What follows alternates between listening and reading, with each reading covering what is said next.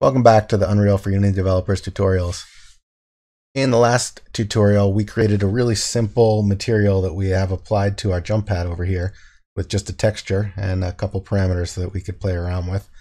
In this video, we're just going to kind of drill home the whole material system, and we're going to create another material kind of quickly. So just play along with this, pause if you need to, if it goes too fast.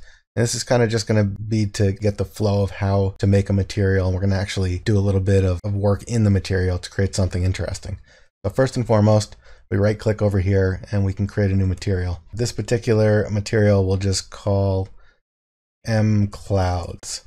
Now you're going to want to grab yourself a clouds texture for this one. And if you have Photoshop, you can just use the clouds filter. We're not talking about an image of clouds, but just a grayscale image. That has like that kind of purling noisy cloud look, and you can experiment with it and try all different kinds of stuff, but for now just grab anything. I just did a Google search and found one, so I'm gonna import that, and you could just drag it in to do an import, and you can see I have my texture clouds here. So first thing I want to do is get that in the shader. Okay, so we have our texture sample.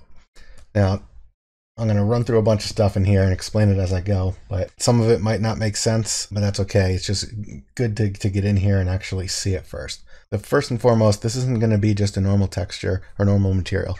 We're not going to be creating a material that's to be slapped onto a mesh. This is going to be a light material. So it's kind of like a light cookie in Unity. So if you click in this grid area, you'll see you get some properties here for the material, and there's different material domains. Now in this particular case, we want the light function domain. Watch the right side of the screen over here when I change this, so you can see that this changes completely. So the outputs are totally different now, and they are just an emissive color. So for now, let's just take this and drag it directly into the emissive, and you can see that this is the result of it, just the black and white texture that we have in there. So I'm going to dock this over here, and let's go back into our scene here. And what we want to do is find the light. We want to find the directional light. So I'm just going to type in light here, and you can see here's our light source. It's a directional light. And we're going to want to look in this section here and find the light function material. So we can use this drop down over here, and you see it gives us a choice of our materials. We just created M Clouds. So let's grab that. All right, so not exactly beautiful. You can see anywhere the directional light is hitting now is basically kind of displaying that texture as shadows. So this is a kind of light function is a kind of thing where you can use it just like a light cookie. You can have, for instance, if it were just the outline of a tree or something, you would be able to point a spotlight onto a wall and would have a nice silhouette of a tree. In this particular case, you can kind of get an idea what we're going to do here. Maybe you can see that it looks a little bit like clouds. So what we're going to end up with this material is basically what the shadows would look like if it was a really cloudy day and the clouds were just blowing by. Okay, so the first thing we want to do is we're actually going to want to drag this off and add a new node in here. We're not just going to be taking the texture and putting it directly into the emissive color. So type in lerp, and you'll see we have a linear interpolate here. This works exactly like Unity's math.lerp, vector.lerp. It takes a value in A and a value in B, and then alpha is something between 0 and 1. And when it's 0, you get A back. When it's 1, you get B back. And when it's some number in the middle, you get a blend of these two things. We're going to need an alpha value, and this is going to be something that we're going to expose as a scalar parameter. So we already know how to do that now. We type in scalar, we get scalar parameter. And here we go. We have our parameter available. Let's just call this strength. And we'll give it a default value of something like maybe 0.7. What's going to go in the B node here, what we're going to want in there is just the color white. The reason for that is you can see the dark spots are creating shadows, but the pure white spots are just shining through like the normal directional light would be. So we want to be able to balance out how much shadow there is and how much light, and we want to be able to kind of blend out some of the dark spots. Right click in here, and what we're going to want this time is instead of a scalar parameter, we actually don't need a parameter at all. We just need a constant. So type in constant, and what we want is a constant 3 vector. So this is a RGB. So we can drag that into our lerp, and then we can drag our lerp into the emissive color. Now, I mentioned that we want this to be white because we want to be able to blend out some of these darker spots. So let's just turn this with the color picker into white. And I'm going to go ahead and save this now. And just so we can get an idea of how it's looking, you can see with that blend in there, it's starting to look a lot better. So I'm going to create an instance from this. Remember, we can go to our material, which is mclouds, and right click, and we get the create material instance. So I'm going to create a material instance. I'm going to take that and drag it over here and open that up. Let's just get it off to the side here. And now we can play with the strength parameter to see how it looks.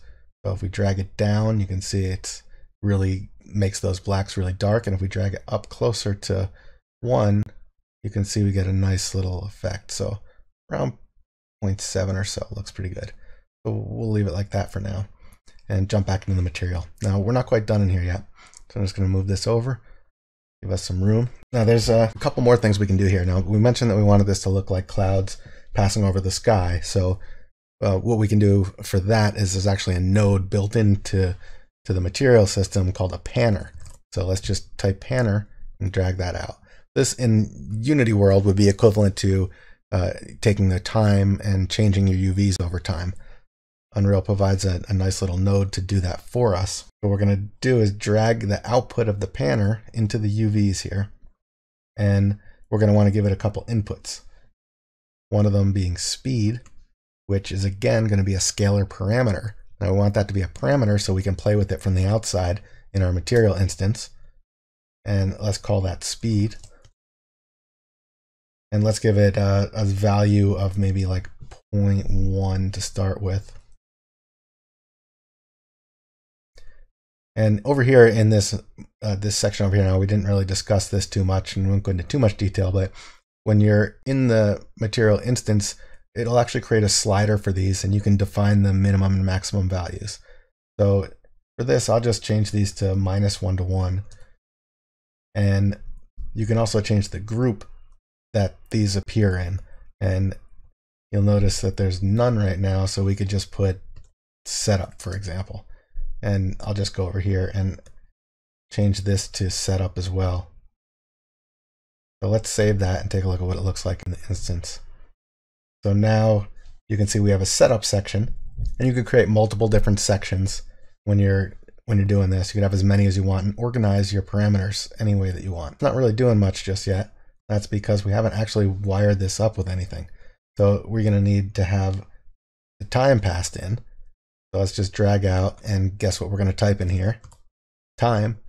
And of course Unreal has this built in. And the last thing that we need here is going to be the coordinate. That's going to be the texture coordinates. So if we right click and just type in text coor, we get texture coordinate. Drag that in. Let's save this material. Jumping back over, you can see that we now have that scrolling effect going on. It's a little fast, but working. So let's try changing that to something like maybe 0.01. That's much better. I'm just going to drag that strength a little bit closer to 1. There we go. We have a pretty cool looking cloud light filter now, jumping the light function in here. It's got some options so that we can configure it the way we want to. Just missing one thing that I'm not liking in here. This particular texture isn't the best I've ever seen for this. It kind of has a lot of really small splotches. So I'm just gonna add one more thing in here. Basically, I'm gonna take this texture coordinate and provide a way to scale it. So the way we would do that is drag off a new node, and we're gonna want to multiply it by some value. So you can type in just the little asterisk and you'll get the multiply, or you could type out multiply to get this. And we're going to want the output of that to be our new coordinate. So let's provide ourselves another scalar. This scalar parameter here, we'll call this texture scale, and we'll also stick this in our setup section. So let's save it out. Probably don't want to give it a default value of 0 though, so let's change that default value to 1.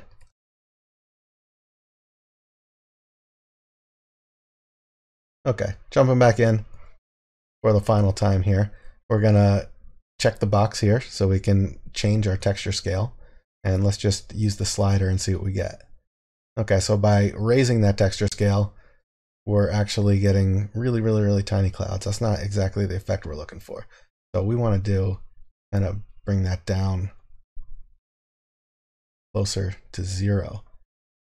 All right, that's looking pretty good.